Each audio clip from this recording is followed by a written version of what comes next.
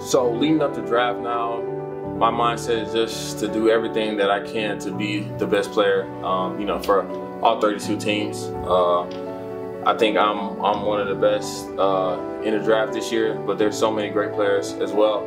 But mentally, God already has it set.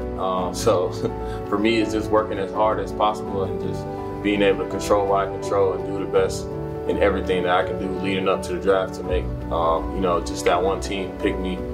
It's gonna be emotions when the draft starts, days before it starts, during the draft. It's gonna be all types of things. It's gonna be anger, probably a lot of joy when I get drafted, tears, and I'll say the biggest feeling is gonna be relief.